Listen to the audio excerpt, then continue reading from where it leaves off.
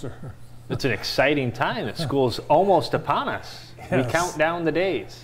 Kids, are they anxious to come back? They are. They're excited. Yeah. I mean, I think maybe at first they might realize summer's ending, but they get excited to come. We've got some fun events to kind of ease the students in.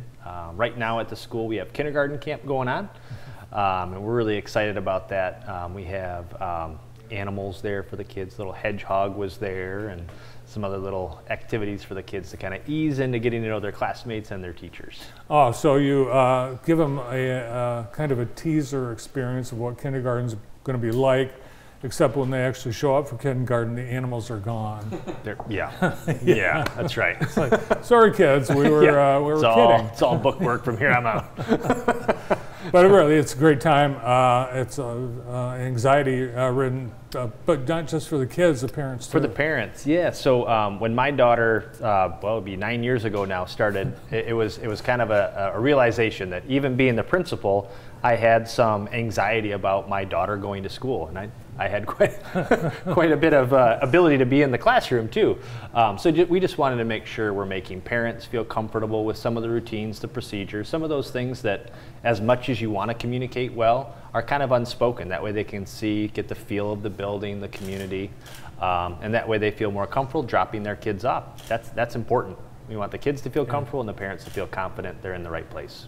Well, we had great testimony to how Paragon impacts the students. Last week we had a student who's leaving Paragon because she finished the 8th grade and it's time to move on.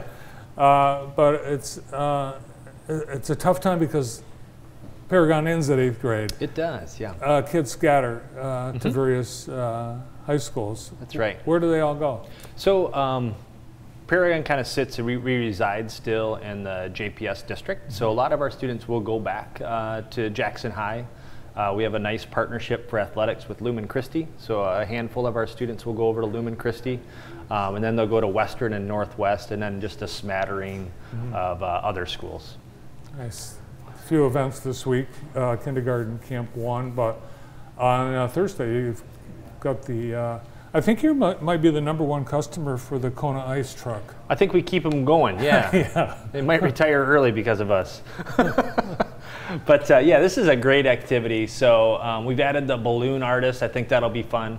But this is the petting zoo. There's just a lot of fun. Something for everybody there. It's free, open to the public. No pressure there. We're not a sales team that's going to be there to get you to come to Paragon. But if you're in the area, whether there might be T-ball or Little League or something going on, but you're welcome to swing on over to the school.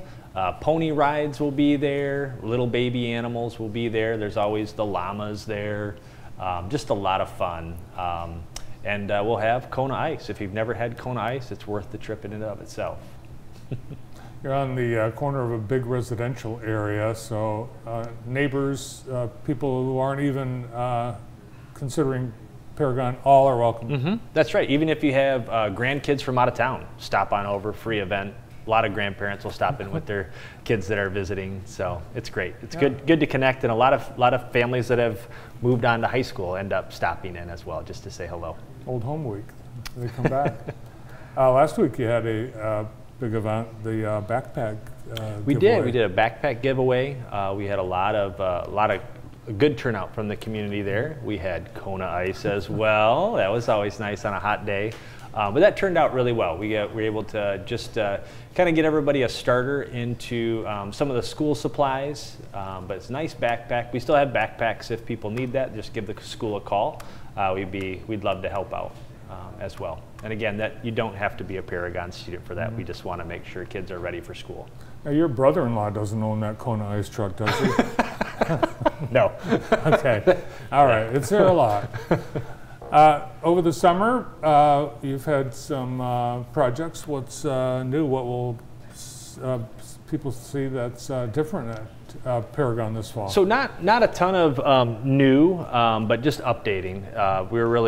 We really try to be consistent with keeping our building. This is actually our 25th anniversary going into that. No kidding. So in honor of the 25th anniversary, we're updating our fire system. We thought that would be a really nice gift to the school. But yeah, so that's what we're pulling a lot of wire right now, and the guys working on that are just wonderful and make sure the school's safe. Nothing was wrong with the last one, but just it's good to update from time to time.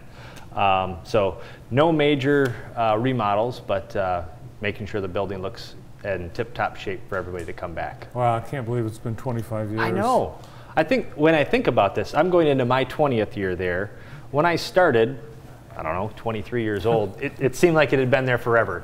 And now when I think back, I was like, wow, that was at kind of the beginning of the building. So, institution now. It is. It is. What grade levels do you have openings for students this fall? So we still have openings in first grade, second grade, and third grade. We have a few openings in fourth grade, then we also have openings in seventh and eighth grade. So really most of the grade levels, but really that lower elementary is where we have openings. So first, second, and third. So if you're interested in a great school that takes great care of kids, we'd love to have you check us out.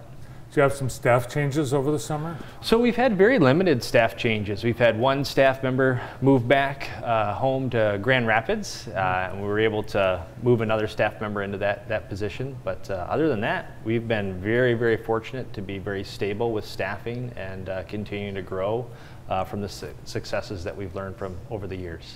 Yeah, everyone in education having trouble hiring teachers, and I think in the governor's budget there's some incentive. There is, yeah. Even it's kind of nice. Part of that is you can get a stipend for your student teaching, which that would have been nice. Yeah, yeah.